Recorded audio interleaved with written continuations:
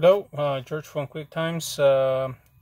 Today we have a 2020 Dodge Sprinter or Mercedes Benz diesel van. These vehicles, they no longer come with the dipstick to check your engine oil level.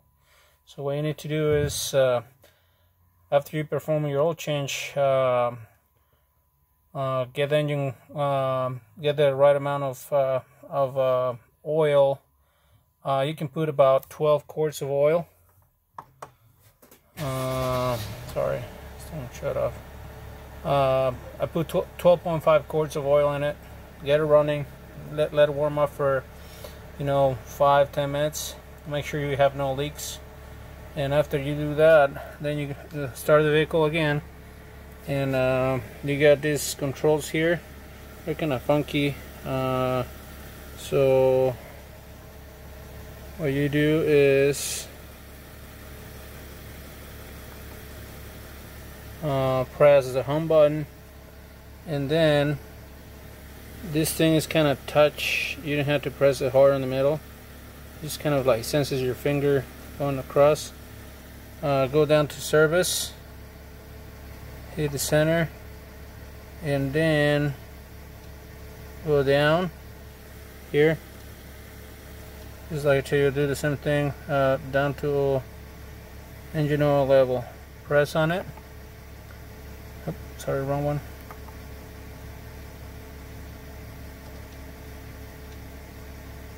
Okay, engine oil level. I don't know if you can see that. This thing is showing off my phone. Well, you get down to engine oil level. That's what it says.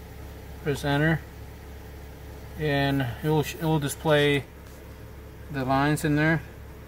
You have to be between the max and minimum. You're on the center. That's perfect. As long as this thing will tell you if you're low on oil, or you get too much on it. If it shows low, make sure that you shut off the vehicle. Add about a quart. Sometimes it will tell you to add a quart in it. And then restart the vehicle and let it warm up again. This thing will play tricks on you, saying that the oil level didn't move.